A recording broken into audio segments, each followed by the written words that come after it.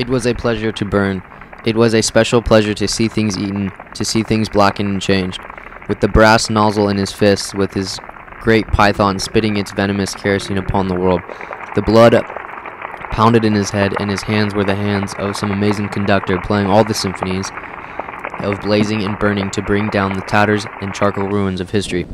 With his symbolic helmet numbered 451 on his stolid head, and his eyes all orange flame with the thought of what came next, he flicked the igniter, and the house jumped up in a gorging fire that burned with the evening sky red and yellow and black. He strode in a swarm of fireflies. He wanted above all, like the old joke, to shove a marshmallow on a stick in the furnace, while the flapping pigeon-winged books died on the porch and lawn of the house, while the books went up in sparkling wind whirls and blew away on a wind turned dark with burning. Montag grinned the fierce grin of all men signed and driven back by flame.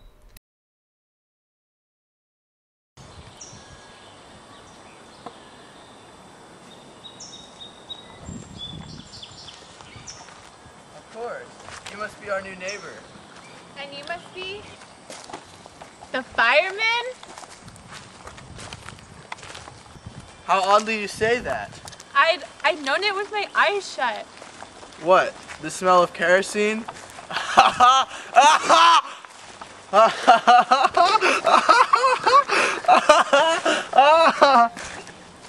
My wife always complains. You never wash it off completely. No, you don't. Kerosene is nothing but perfume to me. Does it seem like that really? Of course. Why not? I don't know. Do you mind if I walk back with you? I'm Clarice McCollin. Clarice? Guy Montag. What are you doing out so late? How old are you? Well, I'm 17 and I'm crazy. My uncle said the two always go together. When people ask your age, he said, always say 17 and insane. Is it a nice time to walk? I like to smell things and look at things and sometimes stay up all night walking and watch the sunrise. You know I'm not afraid of you. Why would you be? So many people are. Afraid of firemen, I mean. But you're just a man after all. So, do you mind if I ask, how long have you been working as a fireman? Since I was 20, 10 years ago. Do you ever read any of the books you burn?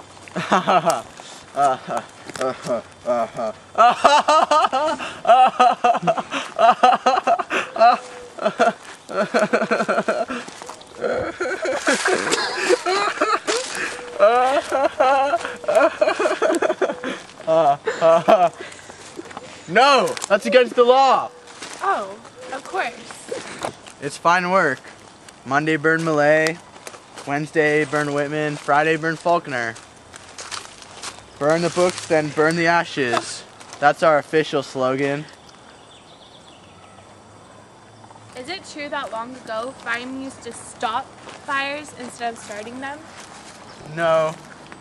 Houses have always been fireproof.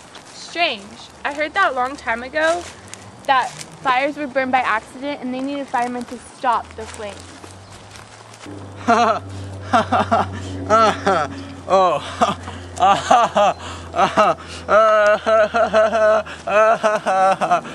are you laughing?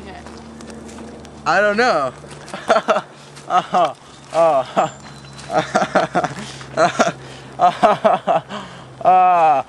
Why?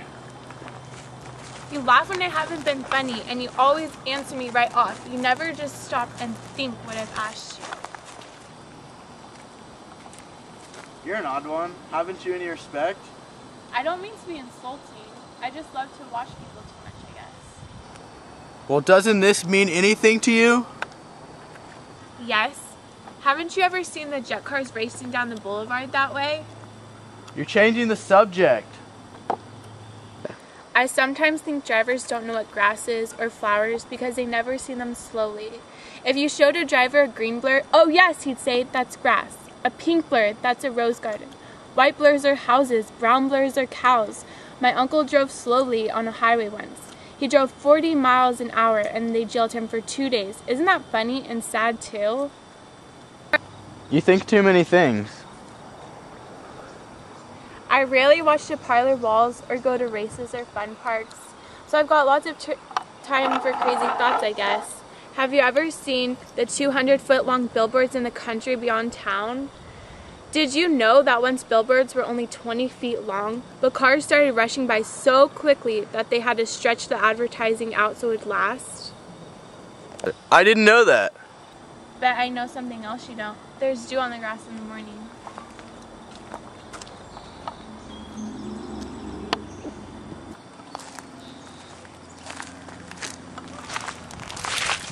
Oh, one more thing. Are you happy? Am I what? Happy. Of all the nonsense.